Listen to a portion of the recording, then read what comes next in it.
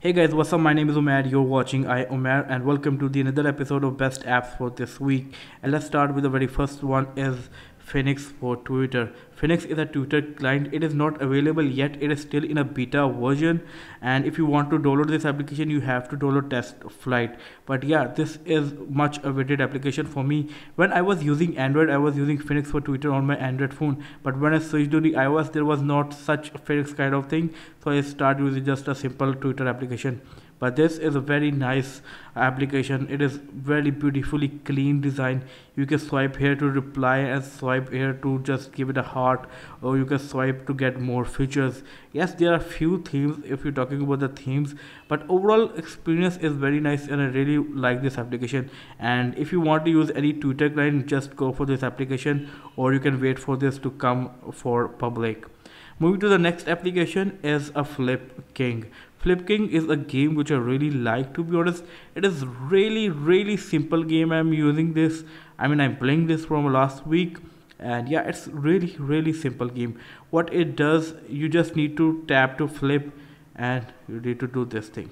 Okay, the audio of this, the music sound effects of this game is really nice. Just hear to this.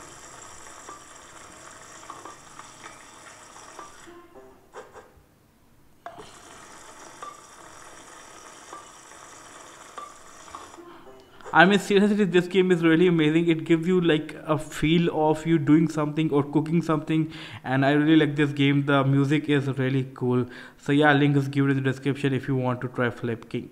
Moving to the next application is CPU Dasher X, and it is very nice application. It gives you details about your iPhone, a complete whole package detail. Let's say device type iPhone, device name UBTV1, device identifier generation is iPhone 6.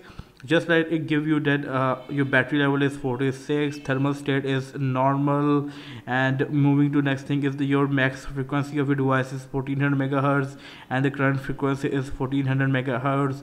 So yeah, it gives you a lot of detail about your device, and you can switch between other things also. So I really like this application. It is very neat and clean, and you can also refresh from the top. So if you want to get to know about your device, that how device is your running and what is the performance it is giving to you, just install CPU Dasher X. It is really nice application. So these were only the applications I thought would be great to share with you guys for this week. And if you like this video, let me know in the comment section below. I definitely catch you in my next video. Until that, take care and peace.